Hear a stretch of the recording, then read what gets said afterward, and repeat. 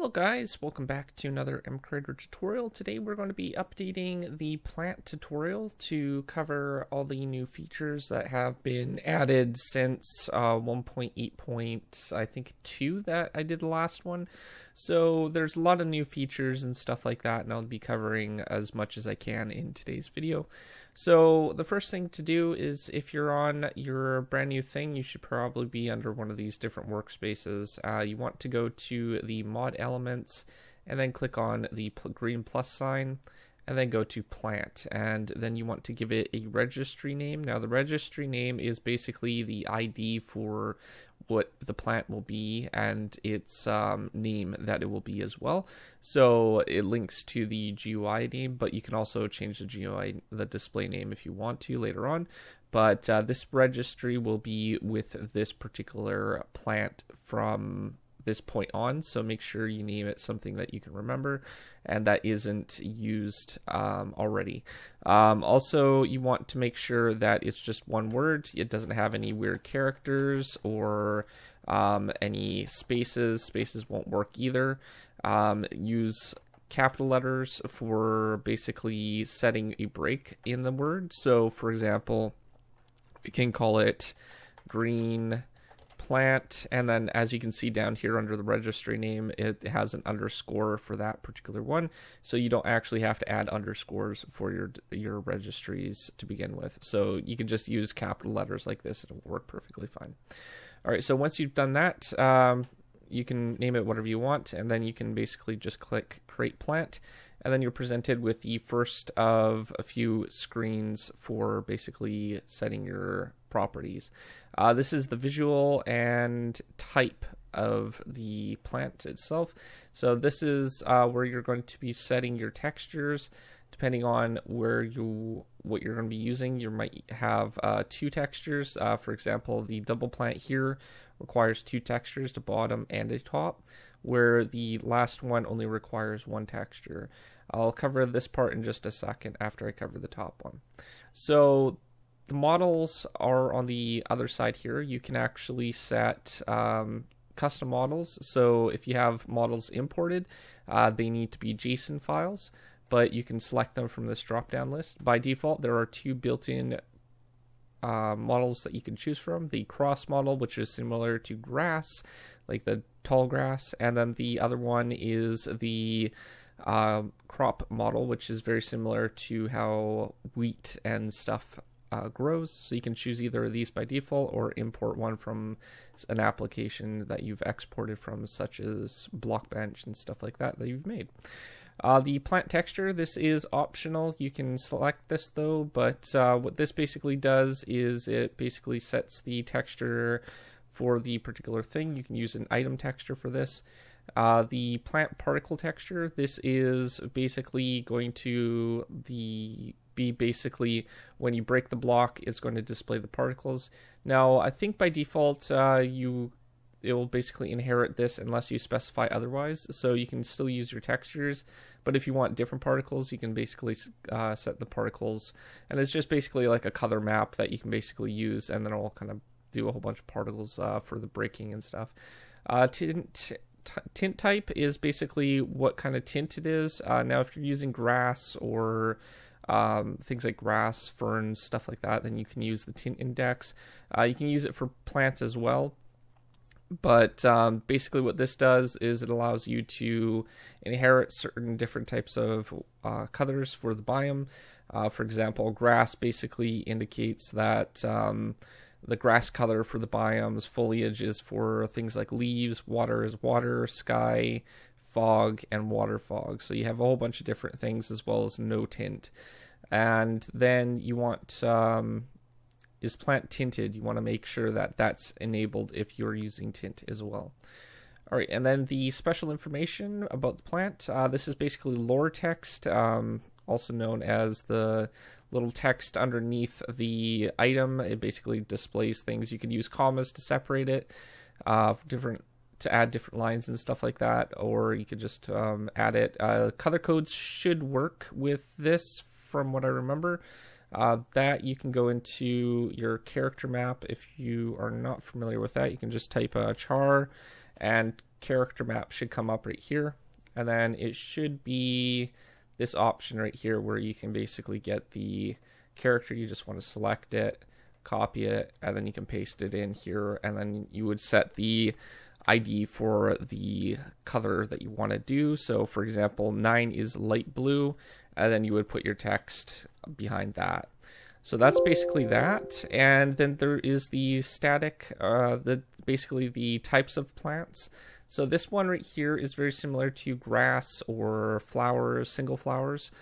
You can set the generation type to flower grass. This will affect the way that it generates. Grass is more global.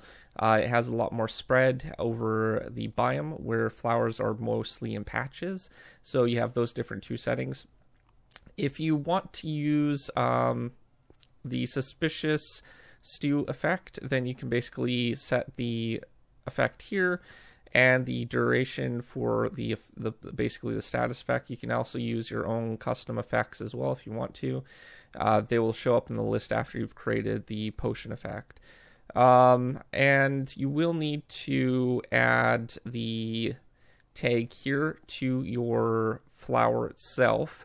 So it is Minecraft : small_flowers, and basically this will allow you to use suspicious stews for the crafting recipe. All right, the other one is double plant. This one basically allows you to create things like the double flowers and double tall grass, double ferns, and again, you have the generation type for flowers or grass, so you can choose either one of those. And the last one is a growable plant type. This is very similar to sugarcane and I guess bamboo in a sense too. So you can basically set the maximum height for it. Default is 3, so you can basically set that. And that's all for this particular page. We'll move on to the bounding boxes. Alright, so you have a couple different options for this.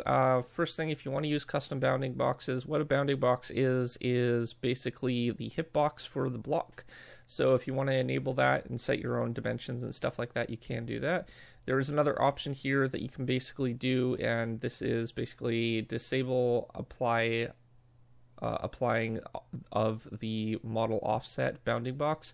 So basically what this would do is your plant will still kind of be in different random locations on the tile that it's basically generating on, but you can disable the general hitbox where it's going to be where the plant is. So if you wanted it to be in the center, then you could basically check that and then set something like 0.25 or something like that for the X and Z, and then lower the Z and the maximum Z and minimum or maximum X location to the same amount, and then you can basically have it in the center instead. I will be doing a tutorial on this pretty soon, probably next week, and what I'll be covering is basically the more efficient way that I've discovered recently to basically set up the bounding boxes. So we'll cover that in just a future video, but for now that's basically that. Alright, so the properties, we'll cover that next. Right, so it's pretty self-explanatory for most of these settings, but there are a few that are a little bit more trickier to work with. The in-game name is basically the display name for the actual the flower of the block itself. So when you're holding the item, it'll basically display this name here. The creative tab is basically where the item will be going under. Now, by default, most plants are under the decorations tab for Minecraft. If you have a custom creative tab, then it will show up at the top here. You can basically select that if you want to. Hardness and resistance, these are set to the regular values for a flower or plant in general. So it's 0 and 0 by default. Jump factor, you can generally leave this alone. The default is 1, but basically what this allows you to do is controls the jump height of the entity. So basically the honey blocks are very similar to the jump factor of 0.5, where if you want to make them jump more, like higher, then you can basically set the value higher. The speed factor is basically how fast, I think how fast the entity basically runs. So controls the speed factor of the entity on the block. So basically things like packed ice and stuff like that. Now default is 1. Honey blocks are a factor of 0.4. I would imagine that packed ice and stuff have a higher speed level when you're actually have something over it and stuff like that. So you can adjust that to a higher number and it'll basically make it go faster when you're basically walking on it. Luminescence is basically if the block glows or not. This is a number between 15 and 0, so you can basically adjust it between those values, and depending on the value that you choose will depend on the light level of the block. Now 15 is basically the maximum light level for the game, so you can't go really higher than that. Enable emissive rendering glow. This is very similar to how the magma blocks keep the glowing effect for the light level and stuff like that. So you can enable this and it'll kind of hold that light level that it's basically confined nearby. So at least that's what I think it does. I'm not sure. I haven't really used it too often. Now we move on to the dropping properties. The dropping properties, you can set a custom drop if you want. You just select it from the list here. And then you can set the drop amount. So if you don't want it to drop anything, you can set this to 0. If you want it to drop more than something, you can set it to more. Or if you want to keep it just the one drop thing, then you can basically just have it drop 1. And then the loot table, this is the more tricky part. You need a block tag for this. And the block tag needs to be under your own mod namespace.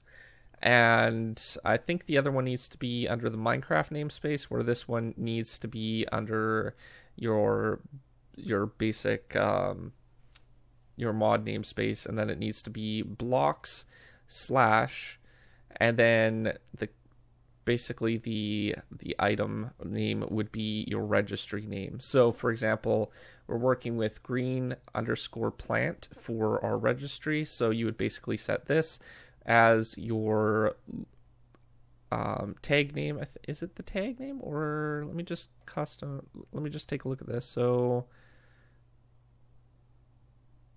oh, pardon me, it's not a tag, it's the registry. So I'll cover that in just a second. Let's head over. We'll create a quick loot table, and thought it was a tag at first, but I was wrong. So if we go, not tag, we want loot table. And that would be living entity, loot table, and I'll just call it something like that. And then we can basically go ahead and right here where the loot table registry name is, you'd want to basically copy this and replace the one that you have here with / and then it would be that, and then you want them under your basically your mod namespace. The loot table type, it shouldn't really matter too much. I think it says everything that you need to learn in here. It should be under loot table. I think that's about it. Under the type of block, so it needs to be a block loot table type. So make sure that it's under block, mod namespace, and then it has your registry name for the block that you want right here, and then it's blocks / for the beginning part for the category, and then you can just set your loot table how you want. Very straightforward, a little bit tricky, but all the information is under the use loot tables for drop. And basically this will ignore this part here, and it'll go ahead and use a loot table instead. Create a pick item. This is basically if you are holding down the middle mouse button where the scroll button is, and if you select a block through that, it will basically allow you to select a block. By default, it will be the block that you're basically clicking on unless you specify something else. This can be useful for disabling things for creative inventories and stuff like that. So if you don't want them to obtain it through creative, then you can basically set this to something like air or some other default block that you want them to click, or an item or something like that, and you can give them that instead. Plant is unbreakable. This basically makes it undestroyable, very similar to bedrock, so you can't really break it at all. Is plant replaceable? This is very similar to the mechanics as grass and other particular blocks. So for example, if you were to place a block on top of grass, tall grass, then it will basically replace the block of the grass with whatever you're placing. So you can enable that if you want. The other thing is the sound properties. So you can set your sound properties. There's a whole bunch of different ones built in. Default one is plants. This is what the vanilla one uses. You can also set custom sounds, and then you would need to set up your breaking sound, step sound, place sound, hit sound, and your fall sound. But once you get all those set up, you can basically use custom ones that you want. And then let's move on to advanced properties. All right, so the advanced properties, it has a block entity. So basically, if you want to use MBT data, you will need to enable this. Otherwise, just keep it disabled. Force plant ticking. Basically, plants don't tick by nature, unlike other blocks and stuff like that. So if you want it to actually tick and do something with a tick rate, then you want to make sure that this is enabled, and then when it generates, it will be ticking. But use this with caution because it could lag quite a bit if you have a lot of plants like grass and stuff like that. So make sure that you use that with, easy amount. So if it's like a few flowers or whatever that are rare, then okay. But if it's an entire plains biome of grass, probably not a good idea.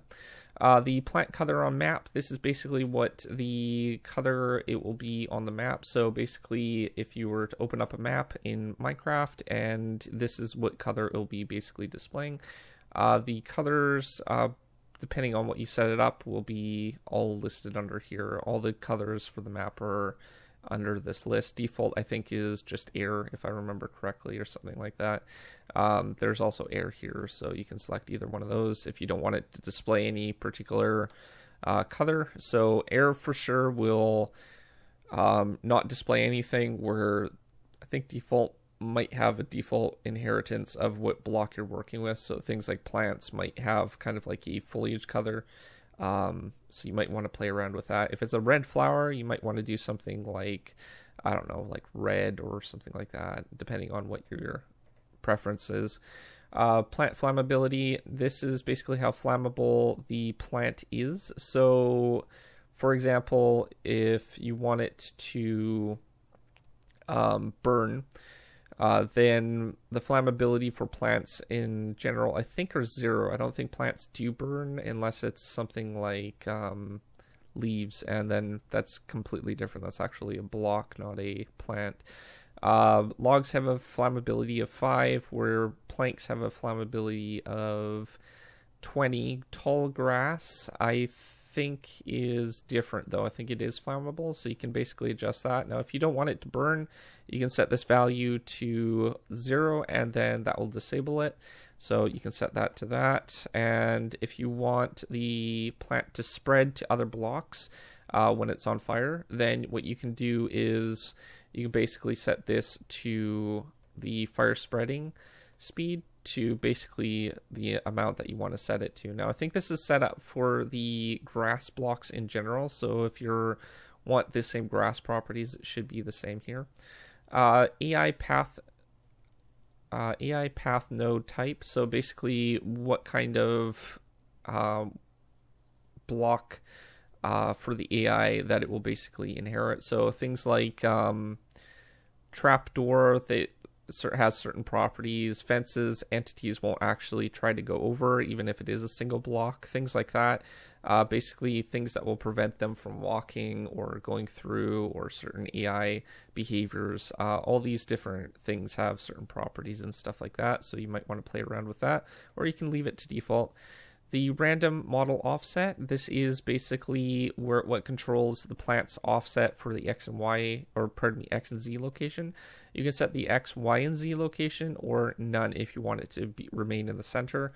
X, Y, or X and Z is basically the default values for that particular property. So both flowers and grass use this particular offset for the model. Again, it ties with the bounding box if you want to disable that through the the bounding box, and you would have to enable this so it doesn't offset with the block. All right, so there's that, and then the plant type. So this basically generates randomly in a certain area. Plains is very surface generation. Desert is things like cactuses, dead bushes, things like that. Beaches are things that happen on beaches, like I can't really think of too many things, probably like sugarcane maybe. And then you have caves, so things that generate underwater or in the cave systems and stuff like that. I'm not really sure. I don't think any of them are really used. Maybe mushrooms. I think mushrooms might generate down there. Water, so things like kelp and other blocks that are underwater, then that will be the generation for that. Nether, obviously in the nether. And crops, I'm not sure if there's any particular use for that, honestly. I haven't really figured. I haven't even used it, so I'm not sure. But I'm assuming things like that generate when structures are generating, but I'm not sure if villages actually generate like that. So I'm not sure what that would be used for. Maybe play around with it, see what it happens. And then under here is what optional list of blocks the plant can be placed on as placed/grow on. So you can basically set a custom list of blocks that the block can be basically placed on and that it will grow on. The one down here is additional place/grow conditions. This can be used to basically make sure that it doesn't float and stuff like that. So if you want it to be spawning on a specific block, you can basically make a additional condition. So for placing and growing. So if you only want it to be able to be placed on things like grass, dirt, or anything like that, you'd basically create a condition for that for the plant, and then you can basically set a simple system. I'll just cover that quickly. So for example, if you wanted it to test if you were placing it on grass, then you would have to specify if the type is grass. So you would basically go ahead and grab an if statement, then you would test for that particular block. You'll need to go under Minecraft components, and then you would test for the block, and then you would get the block at the location. And then you want to basically use the flow control. There's a true light blue return value, and then you want to basically set this to true if it is a grass block. And at the last part, after all the conditions are run, then you want to basically set it to false. And now if it doesn't go through any of these and find the true value, then it's going to return false. So if you wanted to add more of them, then you would basically just add something like that. You would test for another thing, and it will return true. So that would basically be the easiest way to set up something if you wanted it to only be able to be placed on grass, for example. This might affect the generation type if you have something that spawns in caves. Obviously, the caves have stone, and if you want it to generate on grass, then it will be breaking when it actually generates. So keep that in mind. Next thing that we have is triggers. I'll cover that in just a second. All right, so there is quite a few different triggers for blocks. So, well, plants, should I say, when plant is right-clicked on. So any right-click event that you want for the plant, you can basically set up a trigger for that.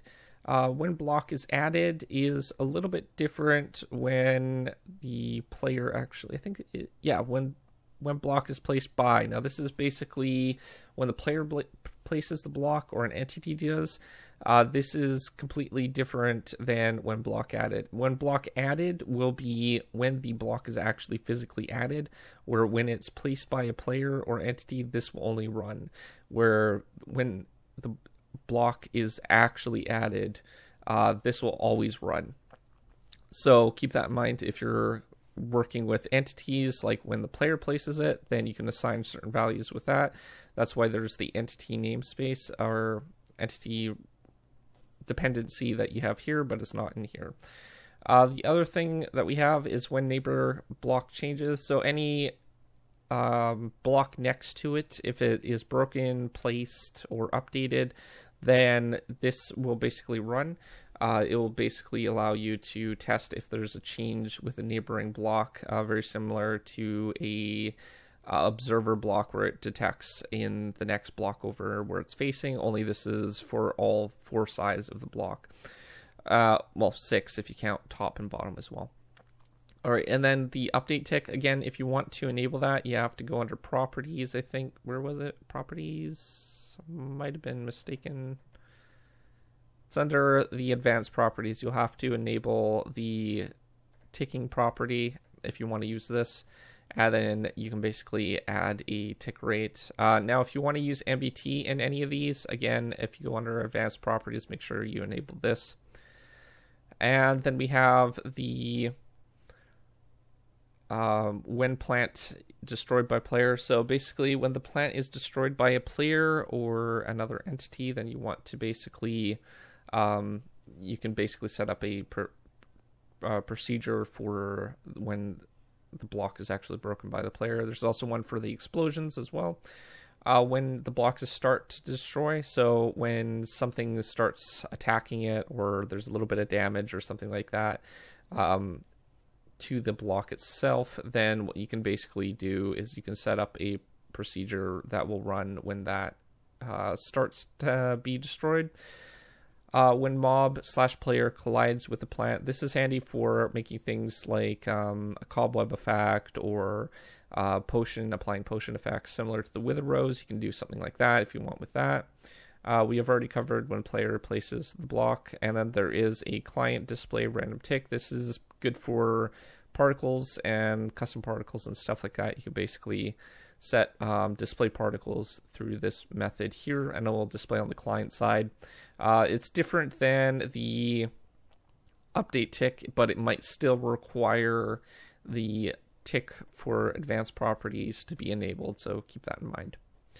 And then we'll have the generation setting. All right, so the last page that we have for our plant is the spawn frequency on chunks. So this is how often it will spawn on chunks. For example, all the information is under here, but basically what it needs to be is between 1 or higher, and you can just adjust it. 0, I think, disables it, but anything above 1 will basically allow you to generate a patch of it on the chunk itself. Now, if you have it set to 5, then there's I think a possibility that 5 might try to generate on 1 chunk. So a chunk is 16 by 16, so you might want to adjust this accordingly depending on how many, basically what your size of your patch is. So for example, if you have only like 1 plant per patch, you might want to increase the number for this at a higher number, and then you can kind of randomize the plants a little bit more and kind of mix them in with each other. But if you want big blobs and stuff like that, you might want to adjust the value down to like 1 and then have something like, I don't know, 16 or 20 for a patch of flowers. Now the patch will be a random range, whatever can basically spawn in a certain area. Under some conditions, some of them might not fully generate, so you might not get a full 20. It might be somewhere within that range, so keep that in mind. And then you want to basically set your the dimension for it can generate in. Now, if you have nether generation, you'll want to set this to nether instead of surface, but this basically needs to be selected for it to be actually generating in the dimension that it's going to be generating in. You also have restricted biomes, so you can basically make it similar like Lily of the Valley or other certain plants that only spawn in specific biomes, as well as blue orchids. Those are all specific to specific biomes, so you can set those up if you want to enable a biome that it will only generate in, like the surface or another biome or something like that, and then you can do that. Additional generation condition, this is I think basically what you can do with this is if you want it to generate only under certain conditions, for example, if there's a block under it, then you can basically test if the block under it is solid, if it's the certain block that it needs to generate on. For example, with that grass condition that we created, that would basically restrict it to only that block for it generating, or not generating on, but being able to place on. With this, we can also make sure that the generation only spawns on that particular block. Same idea as the other procedure for the condition. We use the return blocks to basically specify what blocks should be returning true, and then we would basically allow it to do that. So we could do that. We could also set MBT if it has certain MBT, or blocks nearby have certain MBT, and so on. So it's really dynamic on what you can use that for. But yeah, that's outside of that. That's about it. You can click the Save Mod Element button at the top here, and it'll save your mod element to your workspace, and then it will show up in your list here. So if you're new to my channel, don't forget to subscribe, comment down below, rate the video, and I will see you guys next time. Thanks for watching. Peace out.